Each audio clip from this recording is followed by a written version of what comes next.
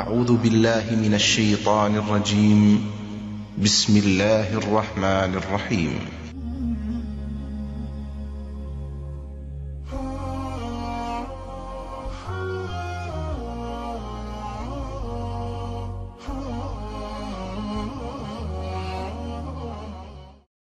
ওয়ালাইকুম আসসালাম রহমতুল্লাহি ওয়া বারাকাতুহু। সম্মানিত জসিমউদ্দিন ভাই, বাংলাদেশ থেকে আপনি জানতে চেয়েছেন যে চেয়ারে বসে নামাজ পড়া কতটুকু জায়েজ। আমাদের এক আলেম বলেছেন চেয়ারে বসে নামাজ পড়া জায়েজ নেই। তিনি নাকি মদিনা বিশ্ববিদ্যালয়ে যে বই লেখে, মদিনা ইউনিভার্সিটির বিসি বা বিসির সাথে আলাপ আলোচনা করেও আসছেন। এই কথাটা কতটুকু সত্য? আলহামদুলিল্লাহ, সাল্লাতু ওয়াসসালামু আলা রাসূলিল্লাহ, মা বাদ। সম্মানিত জসিমউদ্দিন ভাই, আল্লাহ আমাদেরকে হেফাজত করুন। নামাজ তো আল্লাহর সবচেয়ে বড় ইবাদত, এবং এই ইবাদতের চেয়ে মূল্যবান ইবাদত আর কি হতে পারে? আল্লাহ রাব্বুল আলামিন বলছেন যে হাফিজু আলাস সালাওয়াত ওয়াস সালাওয়াতিল উসতা, আল্লাহর সকল নামাজের হেফাজত করো, বিশেষ করে মধ্যবর্তী নামাজ। অকুমু লিল্লাহি কানিতিন, এবং একনিষ্ঠভাবে বিনয় নম্রতা খুশু নিয়ে নামাজ পড়ো। এখন নামাজ পড়তে হবে কিবলামুখী হয়ে দাঁড়িয়ে, সুন্দর বাক্যে। নামাজের যে সমস্ত শর্তগুলো আছে সব ঠিক রাখতে হবে। কিন্তু ইসলামী শরীয়ত নিয়ম দিয়েছে, যে কোনো ব্যক্তি অসুস্থ হোক বা বেমারি হোক বা অপারগ হয়ে যাক, তার ব্যাপারে শরীয়তের আলাদা মাসালা। কোনো ব্যক্তি অসুস্থ হয়ে গেলে তার জন্য শরীয়ত কি করছে? শরীয়ত কি বাধ্য করছে নাকি? কোনো ব্যক্তি ঘুমিয়ে গেছে, মসজিদ যাইতে পারে না, তার জন্য কি এখন তাকে কি করতে হবে? কোনো ব্যক্তি কোনো কারণে মসজিদ যাইতে পারে না, তাহলে তার জন্য নামাজ পড়তে হবে না?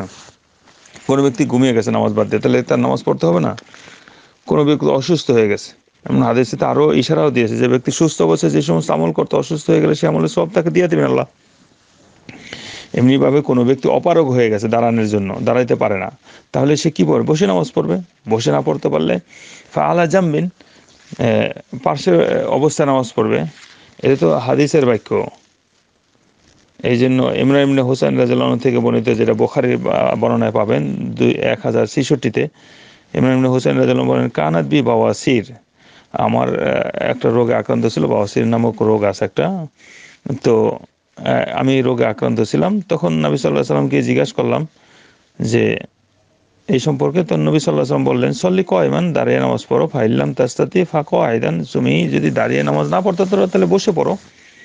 ফাইল্লাম তাস্তাতি ফাআলা জামবিন, যদি তাও না পারো তাহলে পার্শ্বে শুয়ে কিবলামুখী হয়ে, পাউডাকে টান করে শুয়ে কিবলামুখী হয়ে বাস শুয়ে পড়বে চিত হয়ে, অথবা পার্শ্ববর্তী অবস্থায় শুয়ে নামাজ পড়বে কেবলামুখী হয়ে, মুখটাকে কেবলামুখী হয়ে বা সুন্দরভাবে নামাজ পড়বে। তো ইসলাম সহজ করে দিয়েছে, ইসলাম কোনো সময় কঠিন করে নাই।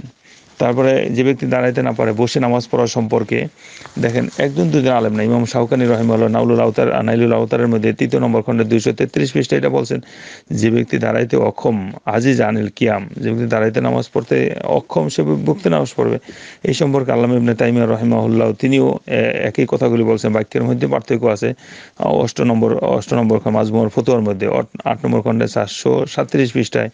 তারপরে আল্লামা ইবনে কুদামা রাহিমাহুল্লাহ মুগনি গ্রন্থের, মুগলি গ্রন্থের 1ম খণ্ডে 443 পৃষ্ঠায় একথা একই সুন্দর কথা বলছেন যে আজমাল ওলামাগণ এই বিষয়ে ঐকমত পোষণ করছেন, আলা আন্না মান লা ইউতিকুল কিয়াম লাহু আন ইউসাল্লি জালিসান, যে ব্যক্তি দাঁড়াইতে না পারে সে বসে নামাজ পড়বে। এর মুগনি গ্রন্থের 1ম খণ্ডে 443 পৃষ্ঠায় উল্লেখ করছেন তিনি এই কথাগুলি। তারপরে এই সম্পর্কে সমসাময়িক আলেমদের মধ্যেও তো অনেকে বলছেন, পূর্বের আলেমদের মধ্যে কয়েকজনের কথা উল্লেখ করলাম। তো সমসাময়িক আলেমদের মধ্যে আব্দুল্লাহ বিন বাজ রাহিমাহুল্লাহ তিনিও এই কথাটা এটি বলছেন। এই কথা খুব সুন্দর করে মাজমুউল ফতোয়ার মধ্যে 4 নম্বর খণ্ডে 600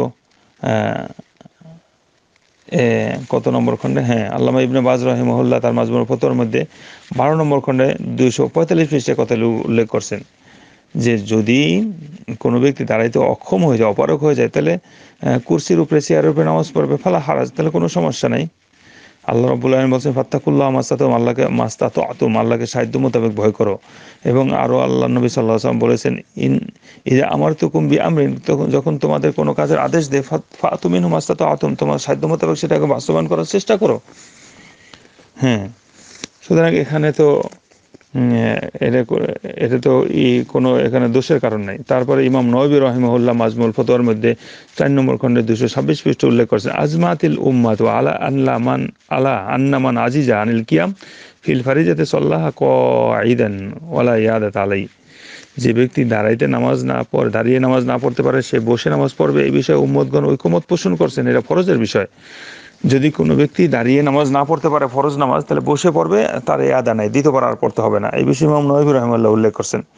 সুতরাং এই যে বিজ্ঞ আলেমদের কোরআন এবং সুন্নাহ মোতাবেক কথা, আল্লাহ রাসূল সাল্লাল্লাহু আলাইহি ওয়াসাল্লাম হাদিসের ভিত্তিতে এইগুলি বলেছে। তারপরে দেখেন আরব কান্ট্রির মসজিদগুলিতে, এমনকি মক্কার ঘরে, মসজিদ নববীতে, মক্কার ঘরে হারামে মসজিদ নববীতে চেয়ার রাখা হয়।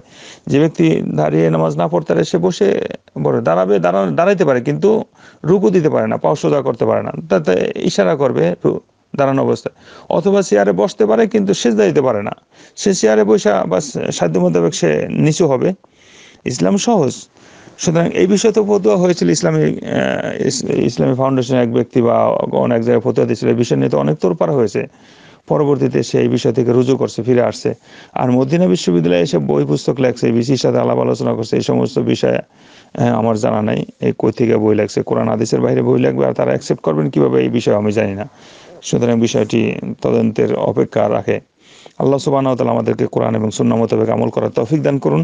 আমিন। হাযা ওয়া সাল্লাল্লাহু আলা নবিনা মুহাম্মদ। আসসালামু আলাইকুম ওয়া রাহমাতুল্লাহি ওয়া বারাকাতুহু।